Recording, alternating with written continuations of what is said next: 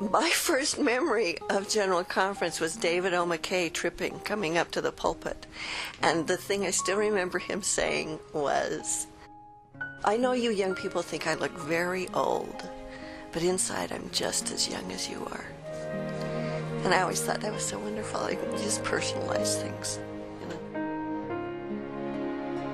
There was one particular time I had been praying and searching for some answers in my life, and was listening to General Conference. And, as I sat listening to these brethren who are speaking to the church as a whole and to such a wide congregation, I felt the Spirit speak to me individually. And that is something that I love about Conference, that these men that speak for God can speak to all of us as a whole, but also to us as individuals.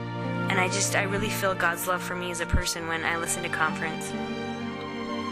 Just the small, simple answers that I get while I'm listening to the words of apostles and prophets. It makes such a great difference in my life, and it's just a confirmation to me that the Lord is aware of my questions and my problems, and that He loves me.